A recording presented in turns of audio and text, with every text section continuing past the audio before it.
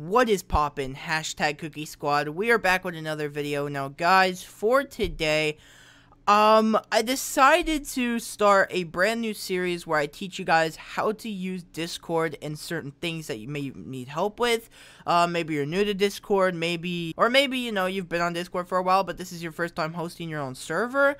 Whatever the case may be. I'm creating this series for you guys so you can have all these tutorial videos for things that you need help with for hosting and running a Discord server. So who is ready for this, man? So this first video is going to be a little bit probably easy per se for some people, but then for others it might be a good knowledge. This is things most people know, but you know what, why not make a video on it? Today, guys, I'm going to show you guys how to create categories inside of your Discord server.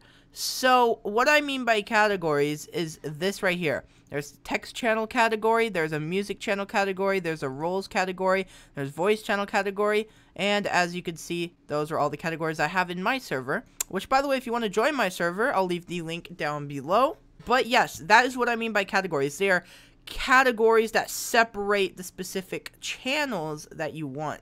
It makes it a little bit more cleaner than most things. Alright, guys, so what you're going to actually want to do is, I couldn't actually find this at first for some reason, but it's actually super simple. But what you're going to want to do is actually just come over here to the sidebar where all your channels are, and you're just going to right click on the blank space, okay? Just right click, and it will actually come up here with this little box saying to create channel or create category. What you want to select is create category. And now you can give your category a name. So let's just say I wanted to name it donators, right? Because this will be all the channels that the donators have. So what we're going to do is, well, you can set this to private and then select which roles can actually use it. So if I had a donator role, I could select donator and then click create category. But for now, I'm just going to leave it open to the public. So we're just going to click create category. And now we have a new category here called donators. And now we can start adding channels to that category. Pretty simple. And it definitely is a lot of... Literally, dudes, I didn't know how to do this at first. It was so simple, just right-clicking and click create category. I did not see that for some reason, but now you guys have it. If you guys were looking for how to create categories on yourself, this video is for you.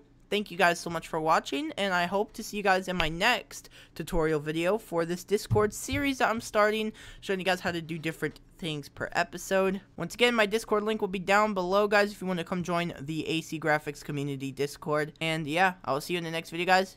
Peace out.